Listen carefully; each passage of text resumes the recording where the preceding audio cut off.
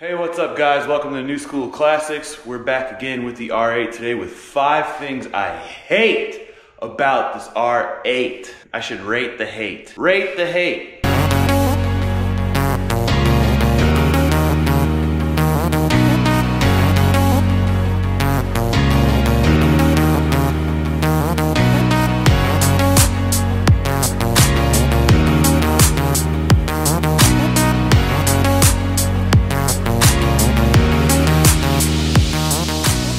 So first thing, I'm gonna get into what I hate about this car. And when I say hate, guys, I don't mean I hate this car at all. It is absolutely an honor and a privilege to drive this car from Audi. This is a beautiful car. When I say there's 5 things I hate about this car, like with any car there's gonna be some things that, you know, is gonna be different from maybe another car. So these are the 5 things I do hate about this particular one. The first one being automatic transmission. It's a lot faster. Yes, this is a dual clutch transmission. It is great, it is super fast, but you know, there's something about rowing those gears and the durability of a manual transmission car. And this, you know, only comes in automatic. The second generation R8s, they only come with the dual clutch 7-speed transmission. It is what it is. You know, sometimes it gets a little, I won't quite say boring driving this car, but sometimes, you know, you're just pushing a pedal and turning a wheel. It's just what it is, you know. Next thing I hate about this car, the suspension. Even in comfort mode, guys, honestly, the suspension stiffness of this car is still pretty stiff.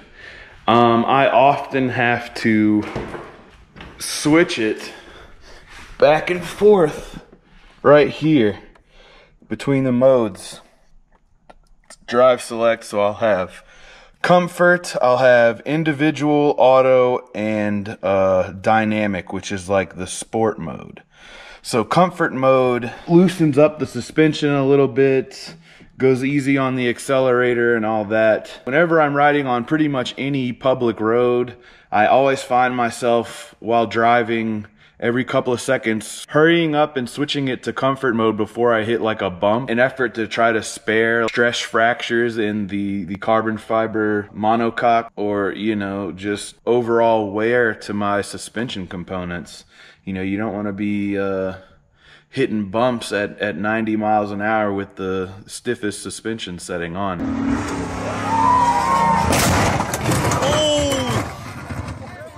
So that's kind of another little pet peeve I have about this car, is that I'm always playing with this. And whenever the road gets nice, I'm switching it to dynamic, and whenever I see it getting bad, I have to hurry up and switch it to comfort. And that's every time I drive this car. You can't just leave it in dynamic, and you can't just leave it in comfort, because comfort is slow. And yeah, you know, so basically whenever you want to go fast in this car, you have to put it in dynamic mode, but you also have to make sure you're not on a street that's gonna kill your suspension and your chassis. Next thing I hate about this 2018 R8 is the roof does not come off. And yes, I know this is a race car. I know it needs to be rigid. You know, there's no hard top. You either get the Spider or you get the coupe with the R8. That's it. There's no hard top, removable top. There's no sunroof either. It's not an option. And I intentionally bought the coupe because I prefer to have a more rigid cockpit in a race car, unless it's a hard top. My favorite car besides this car, I'm gonna have to say, if it's on a lower level than this car, it's gonna be the C7 Z06 or ZR1. Those cars have the removable tops, and you can get them in the manual transmission for half the price of this car.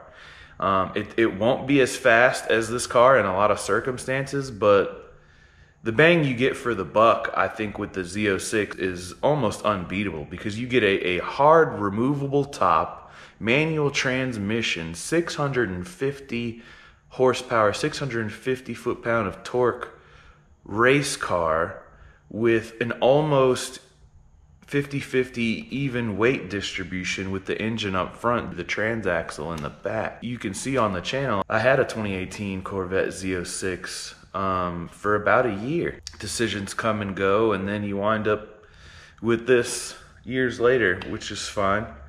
But I do miss having a removable top from the Corvette, and I do miss rowing my gears, as we talked about earlier. I'd get both if I could afford it, guys. I would just have this right here, and then I'd have the Z06 right next to it if I had it my way. But I'm not rich, as many of you may think I am. Next thing I hate about this R8 is the price. The price of this car. When I say I hate the price of this car, I'm talking about insurance and gas. I knew what the price of this car was when I bought it. I thought it was a fair price. I still think it's a fair price for this car. I paid $138,000 after taxes out the door for this 2018 Audi R8 RWS 5.2 liter mid-engine V10 dual clutch S-tronic transmission with 6K miles. Out the door for $138,000. The car was listed at $129,000, but taxes, you know, it was about $9,000 for this baby. I'm more struggling with the insurance and the gas. When I initially bought this car, I did not check prices for insurance, kind of like DDE on their P1, and I assumed that I was gonna be able to get a reasonable rate, or at the worst case scenario, a reasonable collector's policy rate, like Haggerty or one of those companies that will insure your car given you don't exceed a certain amount of mileage per year.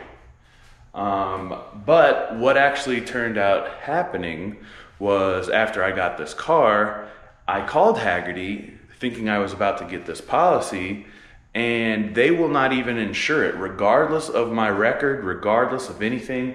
They do not want to insure this car. They don't want to touch it. It's too expensive. It's too exotic.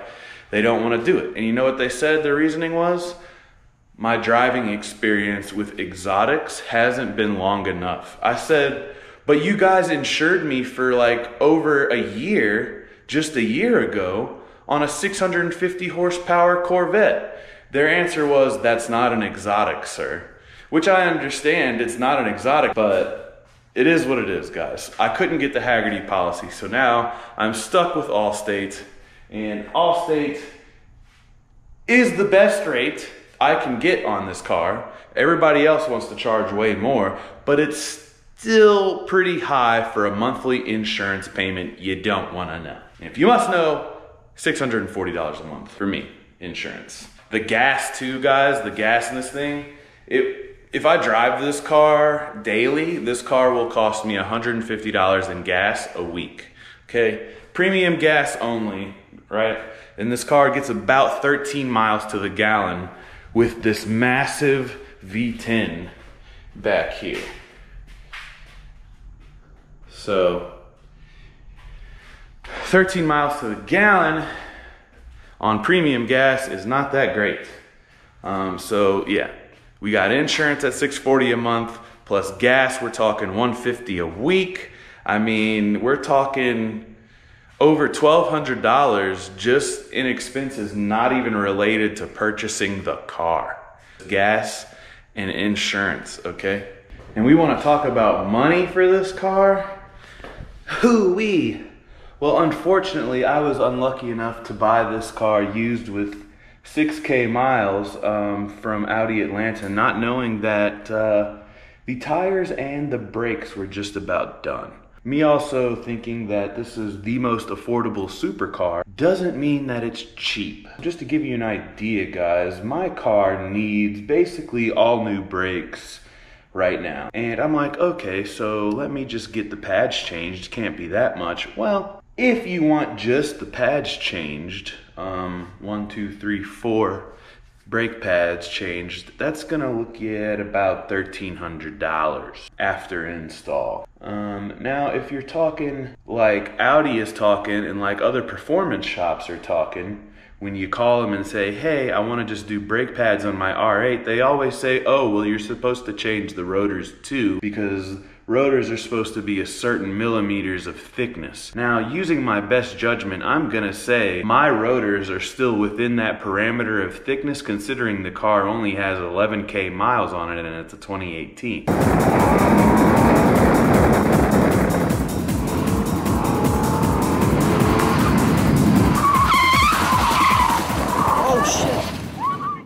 But if we listen to Audi and other places' advice on how we should go about servicing the brakes on this car, they would suggest that we change all the pads, all the rotors, and the sensors. So you're talking about a grand total of over $5,500 after install.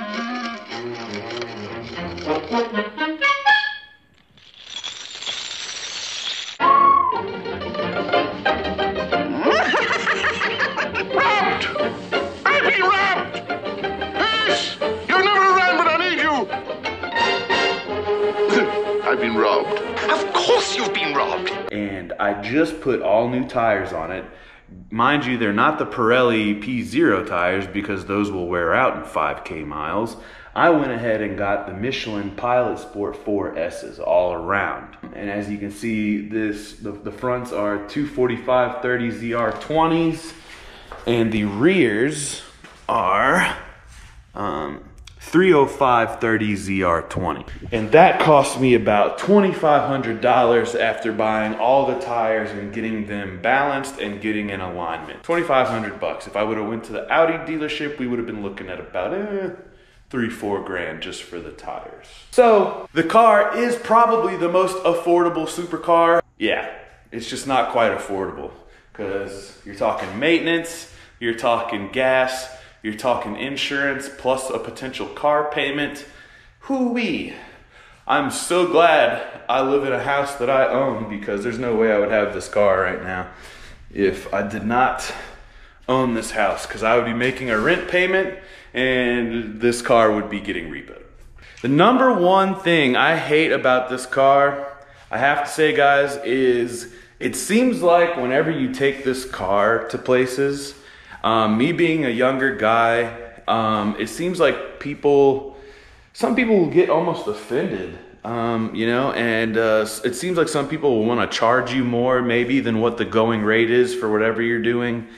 It's kind of like you have a target on your head. You drive around in this car, you want to go buy something from somebody, they see you pull up in this, they're going to charge you double because they know you can afford it, kind of thing. And that's, I think, the biggest problem I've been having with this car. It attracts a lot of attention. You can tell it's an expensive car, even though it's not as flashy as a Lamborghini. You can tell it's an expensive car. People automatically assume I'm a millionaire, and, you know, people will follow me. People will, you know, ask me for money. People will try to charge me more for stuff that I know isn't that expensive. And that's about it, guys. But everything else is dope. I love the car, but those are 5 things I hate about this 2018 Audi R8 RWS. Thanks for watching, guys. If you want to see 5 things I love about my R8, be sure to watch that one next.